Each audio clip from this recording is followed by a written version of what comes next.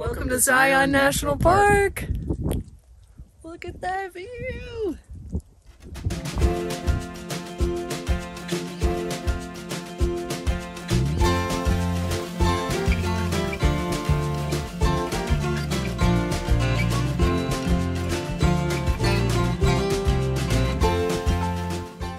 Zion National Park is an incredible place.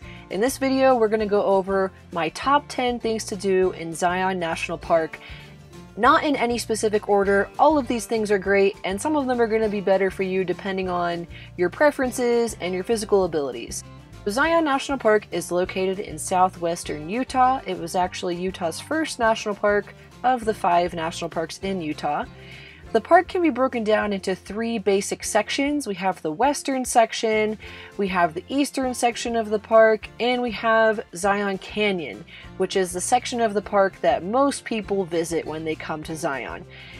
During my trip to Zion, I spent 2 weeks there and I visited the canyon and the eastern section of the park. So this video is going to have stuff for you to do from those sections of the park. We visited Zion National Park in March of 2021, and the Park Service implemented a reservation system for the shuttle going into Zion Canyon.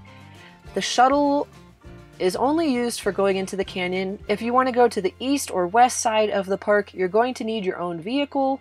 During the winter months, the shuttle does not operate and you can drive into the canyon, but from March until about October, the shuttle is running, and the only way you can get into the canyon during those months is by taking the shuttle, taking a commercial shuttle that is available right here, or by riding your bicycle into the canyon. You need to book your shuttle pass on recreation.gov several weeks before you come to visit. That's when the first batch go out, and then the second batch of tickets goes out the night before you plan on entering the canyon. So I will leave a link to that shuttle reservation system under this video so you can plan that out accordingly. Once you book your shuttle ticket and you're ready to go into Zion Canyon, you need to park near the visitor center. That's where the shuttle buses all leave from. But the visitor center parking lot will fill up completely by 9 or 10 a.m. during the busy months, so you may need to park in the town of Springdale and then walk over the bridge through the pedestrian entrance over to the visitor center area. Alright, now that I've covered the basics of how you get around in Zion National Park, let's get into our top 10 things to do in the national park. Number 10 is the Canyon Overlook Trail.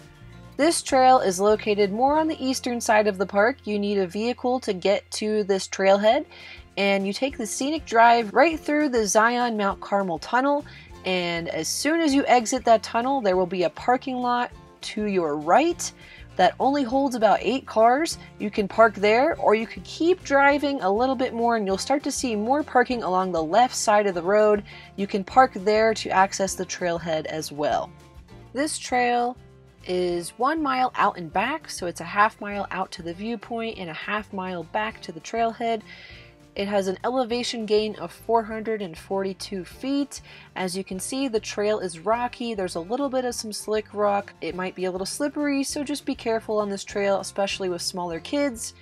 I would rank this trail as moderate because of that elevation gain, but it's not too long of a hike, so it's a pretty pleasant one with some great rewarding views at the viewpoint. We were lucky enough to have a dusting of snow just before we started the hike, so some of the plants just look beautiful when we got to see this hike.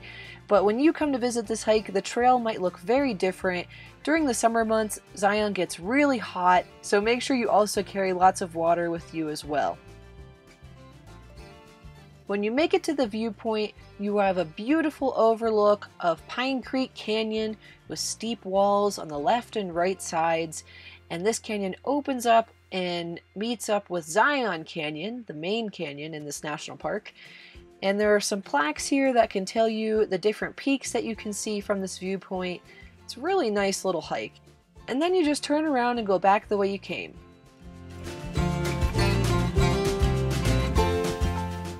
Number 9 is Pine Creek Canyon, which is located just across the street from the Canyon Overlook Trail. Pine Creek runs along the eastern side of the park and meanders down into Zion Canyon. Some sections of Pine Creek are only accessible via canyoneering, and it's not safe for regular hikers, so this is the little section of Pine Creek that we decided to hike. This trail is not marked, so there isn't a big trailhead sign that talks about the name of the trail or any background on the trail or gives you a trail map or anything like that. So I will leave a link for the coordinates of this trailhead in the description so that you can find it. But basically the parking lot out of the Zion Mount Carmel tunnel on the right side, if you're heading east, that parking lot right there, there are some restrooms, and you'll see a little sign that says river access, and that will take you down into that little canyon there. That's Pine Creek Canyon, and from there you want to make a left and start heading up the canyon. And we didn't go too far here because it starts to get bouldery and the rocks get larger and it's a little harder to meander through the canyon.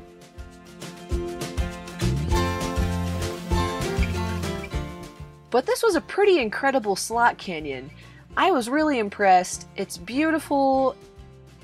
It's not too strenuous of a hike other than just getting down to the trailhead. It's a little bit steep and slippery on the rocks just getting to the canyon itself from the parking lot. But once you're in this canyon, it's relatively flat. You just have a little bit of scrambling over some larger rocks, and then whenever you get uncomfortable, you can just turn around. Keep in mind that this is a slot canyon. It does get flash flooding. You don't want to visit this trail when flash flooding conditions are possible. We hiked this trail in March. You can see it's snowing a little bit and conditions were relatively dry the several days before we did this hike. So check on weather conditions before doing any slot canyon hikes in Zion. Number 8 on our list is Zion Lodge and the Emerald Pools Trail. This area is inside Zion Canyon and you need to take the shuttle to stop number 5. Zion Lodge is a beautiful little spot in Zion Canyon. It has a nice open grassy area where you could sit and have a picnic, read a book, relax in the sun. You also could stay at the lodge. We did not stay at the lodge. I have a feeling it's tough to get in and you have to book really far in advance. But even if you aren't staying at the lodge overnight, you're welcome to come and visit the lodge. There's a restaurant that had takeout only when we were there due to COVID. There's a gift shop that has lots of really cool stuff. And there's a big bathroom area if you need to use the facilities before you do any hiking or outdoor activities. And from the lodge, you just cross the street, and that's where the trailhead to the Emerald Pools begins, where you cross over the Virgin River, and then you start to make a little loop. The lower Emerald Pools Trail is the one that most people do. It's the least strenuous.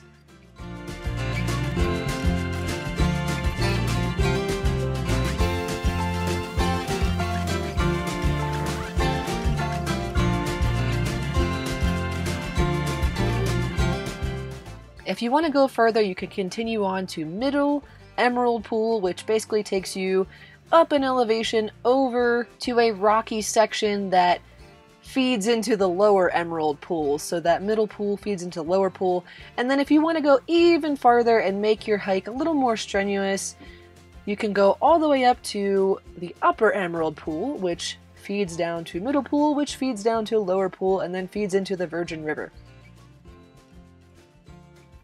If you're physically capable, I definitely recommend going all the way up to Upper Emerald Pool because that area is the least crowded.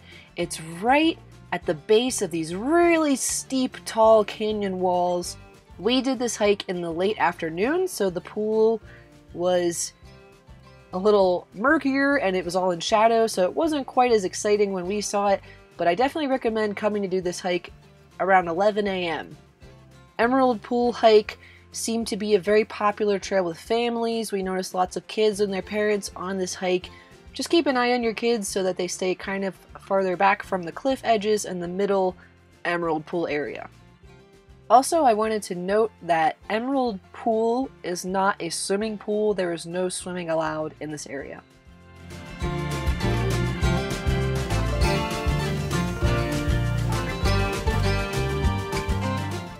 Next on our list is the Watchman Trail. This trail is moderate to strenuous. It's 3.1 miles round trip. It's an out and back type of trail, and you have over 600 feet of elevation gain on this hike. It offers awesome views of the Watchman, which is a big rock peak there, and also has some great views of Zion Canyon. You can see the visitor center in the shuttle area. You do not need a shuttle pass to do this hike because the trailhead is directly across the street from the visitor center. You'll see a big sign that says the Watchman Trail. You'll follow that trail along the right side of the Virgin River if you're looking up canyon, and then the trail will start to lead off to the right. You'll cross over a service road, and then you'll start going up in elevation, kind of going up and around a ledge until you come to this nice overlook. There are a couple steep drops from the side of this trail, so just be careful if you're taking kids with you on this hike. This is a great trail for nature, getting a good workout, and having some nice views. Next on our list we have the Visitor Center and the Parousse Trail. I grouped these two things together because they're close to each other and they're both more of a laid back, go at your own pace, just learn about the park and take in some of Zion National Park without overexerting yourself and without needing a shuttle pass. You do need to pay the fee to enter Zion National Park to get to the Visitor Center. You can park in the Visitor Center parking lot or park in the town of Springdale and then walk through the pedestrian entrance, and then the Visitor Center is right on your left after you enter the pedestrian entrance.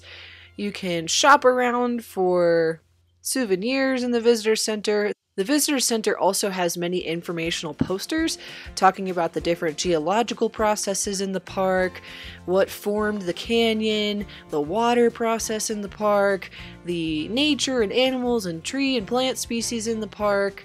So it's a really educational spot.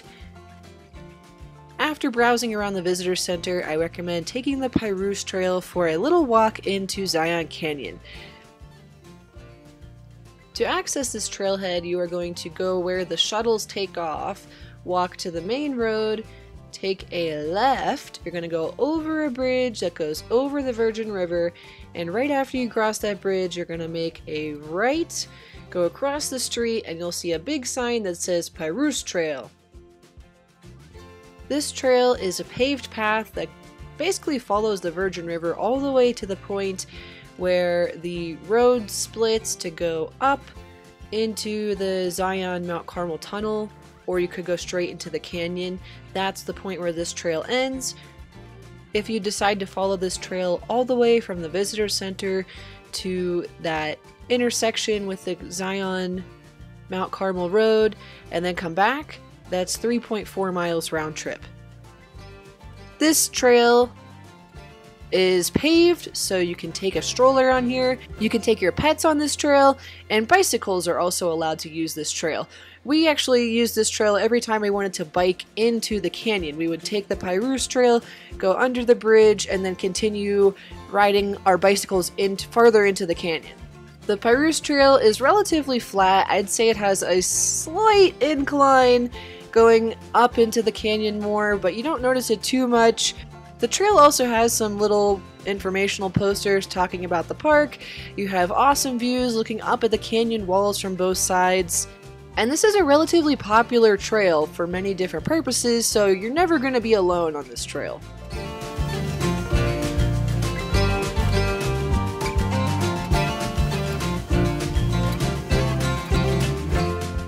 Number 5 on our list is the Zion Mount Carmel Highway Scenic Drive. From the Visitor Center, you'll follow the road towards Zion Canyon, and then you'll come to an intersection where you could go left to go further into the canyon, but you can't go that way during the shuttle running time. You can only go straight with your private vehicle when the shuttles are running, and that is the way you want to go for this drive. You're going to start winding back and forth, going up the canyon until you get to the Zion Mount Carmel Tunnel. This tunnel is like pitch black in there. The only light that comes in is from these windows that they carved out of the side of the tunnel that let natural light in, and you can actually like see into the canyon. This tunnel is open 24/7 for regular traffic, but for oversized vehicles, they need to shut down the traffic in both directions for you to make it through the tunnel, so you need to register that with the park, and it's only open between 8 a.m. and 5 or 6 p.m. for oversized vehicles. But once you get through the Zion Mount Carmel Tunnel, you'll make it to the eastern section of the park, where the drive just continues being amazing. The eastern side is a little bit less like a canyon and more of just like this beautiful red rock mountainous terrain. You can see wildlife from the road. It's definitely a windy drive, so take your time and be careful, but it's a wonderful drive. I'm a sucker for a scenic drive, and this one does not disappoint. It's especially amazing after it snows, but you have gorgeous views all the time. Just such a colorful drive with the red rock, the green plants, the blue sky. If you're doing any hikes on the eastern side of the park, then you will be able to drive this road to get to your hike.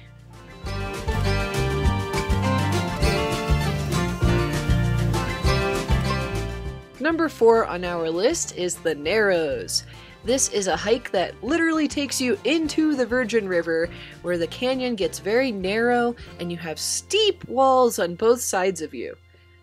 I have a video prepping for this hike and giving a more thorough explanation of how to do this hike. I will link that in the description below this video if you want to check that out. But briefly going over this hike, you take the shuttle to stop number 9, that's the Temple of Sinawava. From there, you'll get off of the shuttle, you'll make a left and follow the Riverside Walk, which is a paved, dry portion of this hike. The Riverside Walk is a great walk for families with young children that just want to get near the water. You could have a picnic along the Riverside Walk. You're right along the Virgin River there. And then eventually the Riverside Walk ends, and you have to go down some steps and into the Virgin River to continue hiking up the Virgin River into the narrower canyon. Depending on what time of year you do this hike, you may want to rent some dry gear from Zion Outfitter. This rental company is located just outside the pedestrian entrance to Zion National Park in Springdale. We rented gear because we did this hike in early March when the air temperature was in the 40s Fahrenheit and the water temperature was very cold as well. When we did this hike, the highest that the water level came up to us was about our hips, but at some points of the year the water level could be even higher. This can be a dangerous hike because flash floods are possible. You need to check weather conditions before you do this hike. This hike can take anywhere from 1 hour up to a full day, depending on how far into the canyon and up the Virgin River you choose to go. After a few miles, you'll come to a split in the Narrows where you can go to the right to go up Orderville Canyon, or you could continue left-ish to continue up the Virgin River Canyon, and that's where you get to the famous Wall Street section of the hike. It's a pretty epic hike, so if you have the opportunity and if you're physically capable of doing this, I definitely recommend it.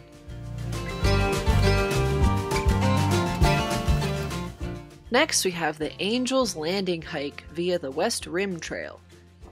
This hike is on a lot of people's bucket lists, and for good reason. It's a pretty rewarding hike. You get some amazing views of the canyon from all different angles. It's a strenuous hike, and it's a very scary hike, so you feel very accomplished after you do this one, but it does get very crowded.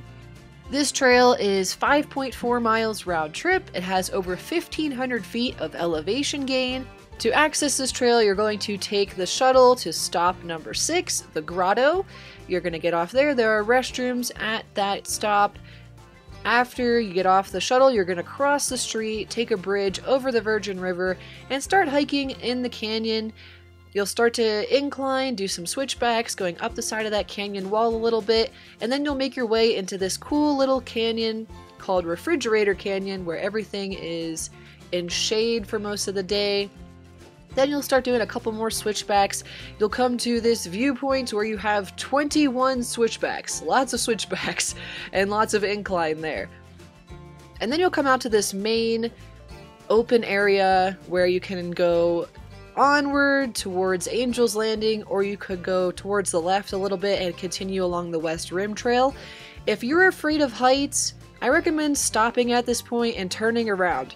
You don't want to do Angel's Landing if you have a fear of heights, or if you don't want people touching you, or, you know, being right up in your space, because the trail gets very narrow. For the last half mile, you're on a ledge. There are cables that you have to hold on to, chains and cables, and people are going to be trying to get around you because you're going out and you have to go the same way to come back. So just take your time with it. I have a video about the Angel's Landing hike in more detail. If you guys want to find out more about this hike, you can click the link below this description that will take you to the Angel's Landing hike prep video.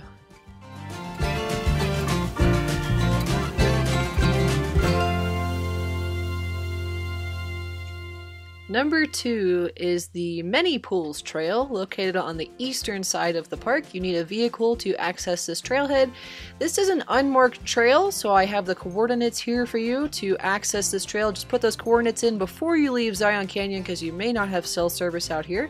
This is an out and back type trail. It's 2.3 miles round trip, but you can turn around at any point that you'd like. Has about 550 feet elevation gain, and basically this trail takes you along a drainage basin where pools will collect water, and then whenever there's a lot of precipitation, it kind of flows down and feeds into Pine Creek.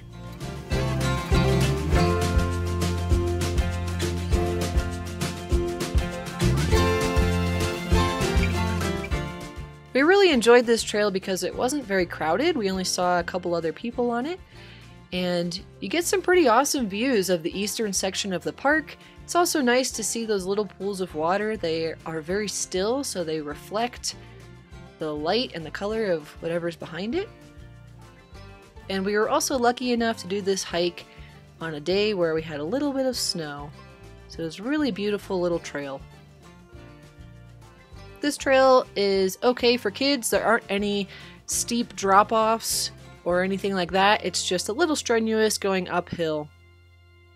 We had a tough time finding the actual starting point for this trail, so here's a quick little explanation. You can just walk up along the road right about to where the dotted line is going to stop, and just cut down to the right here. And then you'll follow that trail around. It'll cut back left and right and left. And it'll eventually bring you to the tunnel.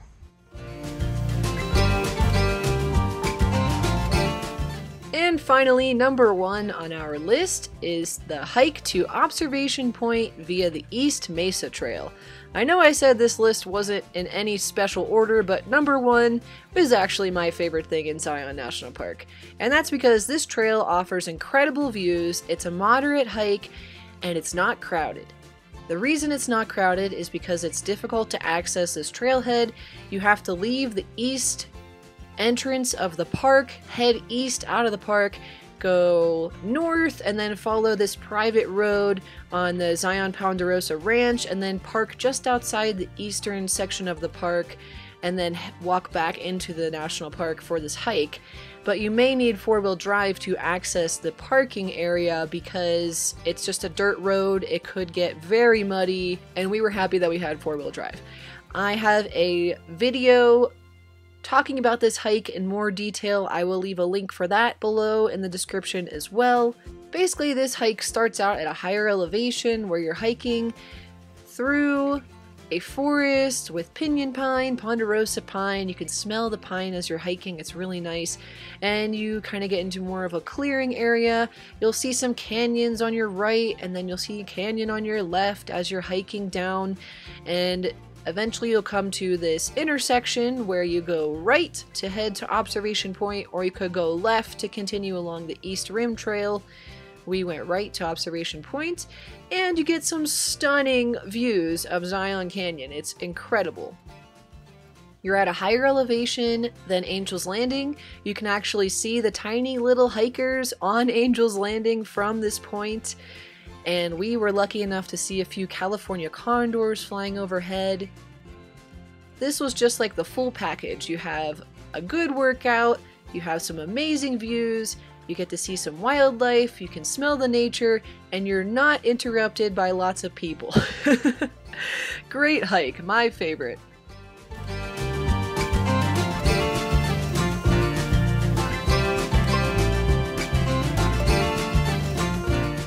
So that was my top 10 list, but here are a few more bonus things you can do in Zion that we enjoyed. You can bike ride into Zion Canyon. They actually have e-bikes in Springdale you can rent. Those make it a little easier on your legs if you want to bike ride into Zion Canyon, because that is quite the workout if you go all the way into the canyon. You can walk and shop around in the town of Springdale. There are a couple little art galleries, some rock shops, a bunch of great little restaurants. It's a nice small town. There's lodging in Springdale if you want to stay at a hotel. And that brings me to my next thing. You could stay at the campground in Zion National Park. There's the Watchman Campground where we stayed. In addition to the Watchman Campground, there's the South Campground. We think the Watchman Campground is a little nicer because the sites are larger. You can fit your trailer in the Watchman Campground, and it's right along the river and out of the path of visitors to the park.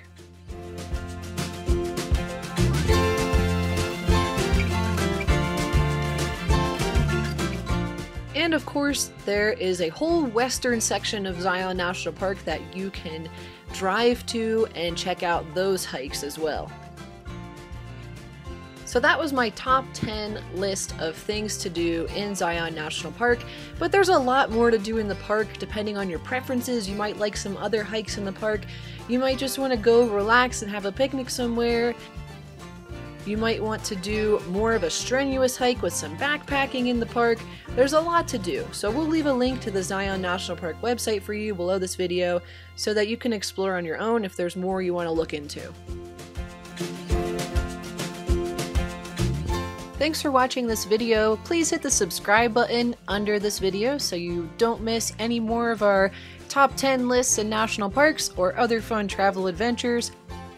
Have a great day and happy travels!